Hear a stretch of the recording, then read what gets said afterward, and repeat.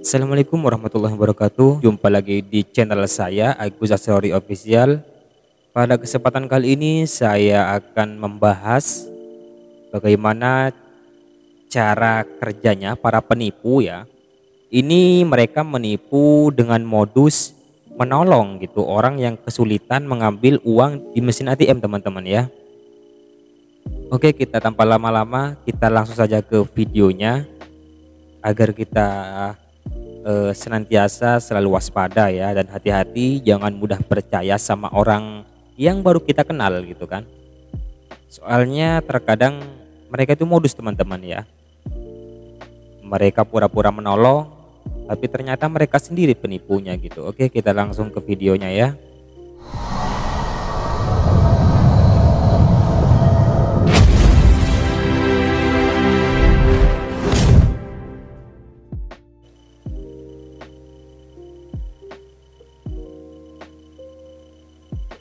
Oke teman-teman, ini adalah pelaku pertama ya. Jadi di sini pelakunya dua orang, teman-teman. Ini pelaku yang ke satu ya. Dia itu mengganjal tempat masuknya ATM itu, lubangnya itu diganjal gitu teman-teman, agar nantinya orang mengambil ATM itu susah untuk masuk gitu ya ke lubang itu gitu. Ini pelaku yang kedua, teman-teman ya. Dia itu memastikan apakah lubang itu udah terganjal gitu, teman-teman. Ini memastikan apakah pelaku yang ke satu tadi itu berhasil untuk menyiapkan gitu ya. Menyiapkan ya tadi itu agar susah masuknya ATM gitu, teman-teman ya. Nah, dia udah pergi. Dan kebanyakan biasanya korbannya itu ibu-ibu, teman-teman ya. Ini ada ibu-ibu yang mencoba mengambil uang di ATM ini. Nah, ini bisa dilihat ya, itu susah banget dia memasukkan ATM-nya sampai mau dibolak-balik gitu. Itu pelaku yang tadi itu di belakangnya itu, dia itu berpura-pura untuk menolong ibu ini. Pelaku yang pertama ini fokus ke nomor PIN, teman-teman ya. Dia berpura-pura menolong ibu ini sehingga ibu ini terkecoh, teman-teman ya. Itu nomor PIN-nya udah dipencet. Dan si pelaku pertama ini menghafalkan nomor PIN itu. Itu sudah menghafal itu. Masih belum bisa gitu. Masih belum bisa, seakan-akan ya itu gak bisa gitu loh. Itu pelaku yang kedua yang di belakang itu mencoba menolongnya gitu. Itu si pelaku itu bisa dilihat di tangannya itu ya, ada nomor apa, bisa dilihat di tangannya itu ditukar ya. Itu ini dia menukarnya dengan ATM yang sama, teman-teman ya. Dan ATM sang ibu ini diambil sama orang ini. Tuh, nggak sadar, si ibu ini nggak sadar kalau ATM-nya ditukar sama orang ini gitu loh. Soalnya udah terlanjur percaya aja gitu loh, teman-teman. Di sini dia mulai kesusahan ya, kok nggak bisa gitu, kok nggak ada uangnya gitu. Orang yang tadi udah pergi gitu, teman-teman, udah berhasil mengambil kartu ATM itu. Dan si pelaku yang tadi yang pertama itu sudah dapat PIN-nya gitu, teman-teman. Udah, ini alamat ludes uangnya gitu, teman-teman ya.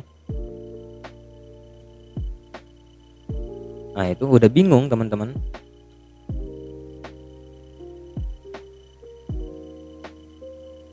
Itu sudah kebingungan. Ini ada orang lain yang mau ngambil juga tapi gak bisa ya, karena lubangnya tadi disumpat gitu ya.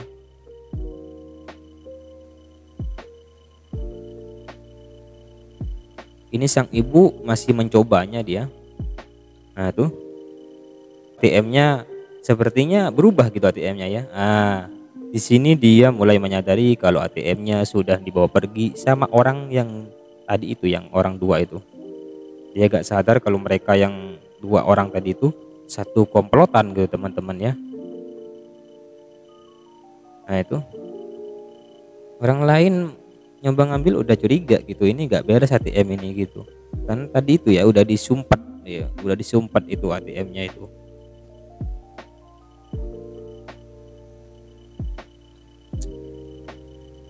Jadi teman-teman ya, ini sebenarnya modus yang udah lama ya, tapi masih saja banyak orang yang terkecoh, tertipu oleh ya kelakuan para penipu ini teman-teman ya. Terus terang, pengalaman pribadi ayah saya sendiri, ayah saya pernah ditipu gitu juga teman-teman. Karena ayah saya baru mempunyai eh, ATM ya, baru mempunyai ATM, yaitu mengambil di sebuah Indomaret gitu teman-teman ya. Dan di situ dia merasa kesulitan, memang ada orang yang berpura-pura membantunya teman-teman. 4 juta hilang punya ayah saya gitu. Jadi begini modus orang-orang ini, dan kebanyakan korbannya ibu-ibu gitu.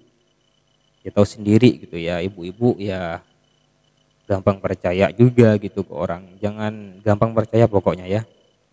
Dan untuk teman-teman silahkan bagikan video ini kepada seluruh jagat raya agar semua orang tahu dan selalu waspada akan ya penipuan-penipuan ini teman-teman, karena sudah banyak juga korbannya gitu ya. Biasanya itu terjadi pada orang yang baru mempunyai kartu ATM gitu ya. Itu intinya orang awam teman-teman ya. Itu banyak terjadi di situ teman-teman. Jadi waspadalah, jangan mudah percaya sama orang asing ya, orang yang baru kita kenal gitu. Untuk hati-hati aja teman-teman ya. Kalau di ATM itu udah gak bisa diambil, udah pergi aja, cabut, cari ATM lainnya ya teman-teman. Jangan diterusin gitu ya.